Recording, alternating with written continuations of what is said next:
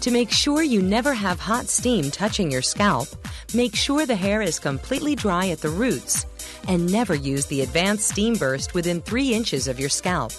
And don't use steam while your fingers are on the ridges of the Maxiglide. And of course, never touch the hot plates. Let's take a closer look at how the Maxiglide works. One of the patented features of the Maxiglide is the ceramic detangling pins and the ceramic plates. One single pass through your hair will leave it shiny and straight.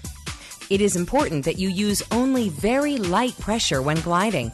Simply close the Maxiglide. Do not squeeze at all. No pressure is needed. And let the Maxiglide do the work for you.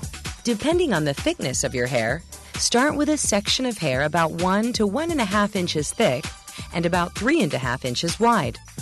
Brush or comb this section to free it of knots and tangles, preferably using your Maxius detangling and styling brush.